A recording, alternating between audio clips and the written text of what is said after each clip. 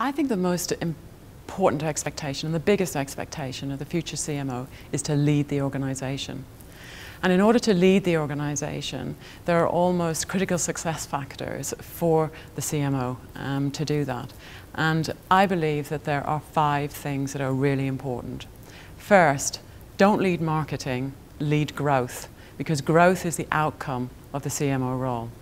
Second, don't just lead growth, drive mix, drive margin, and think where we make money. Third, think about what's changing around the organisation and create change within the organisation in moments that really matter for your company. Fourth, develop purpose or point of view more than positioning. It's more important that the organisation knows why it's doing what it's doing than the position it has in the category.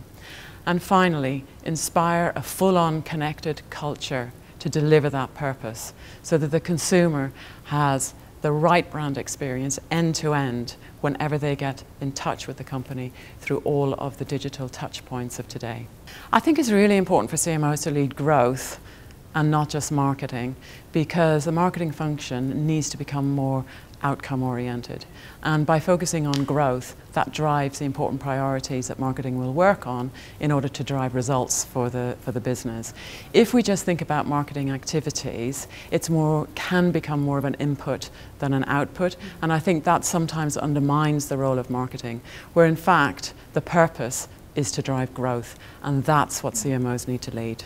Marketers need to get much better at marketing in the moment, because we're working with an always-on consumer and we need an always-on organisation that's going to connect with those consumers. How we do it is not so easy, and I think every company is on that journey. But I think we need to think about who are the partners that we're working with who can help us to live in this always-on environment, and how are we going to organise ourselves to deliver against it. Is that going to come internally from changing what people work on in terms of content delivery, or are we going to do it externally, choosing good partners who can deliver that content for us? The important thing is to start the journey, as we are at Iglo, as to how we go from being a broadcast brand in big staged moments to how we go to being an always-on brand every moment. It's difficult, but it's a journey we need to start. I think purpose is really important, and I think it wins over positioning, because positioning is about the category and purpose is about the organisation. Purpose is not about what we do, but about why we do it. And I think it's really important, not just for our consumers, but for our employees, why we do what we do today.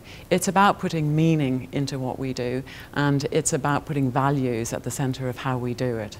And therefore, for companies of the future, putting that purpose at the centre of the organisation is much more important than positioning. Positioning is important. We need to know how we're competing against our competitors, but why we are doing it and what we are doing that is useful, what our purpose is to the consumer that is really valuable and useful, is what can bind the organisation together to win.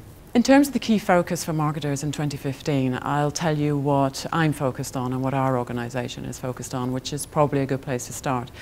I think what's going to be really important is defining a really good brand purpose that lives the values of the companies in a meaningful way for consumers, so that we can make the transition from a broadcast brand to an engagement brand.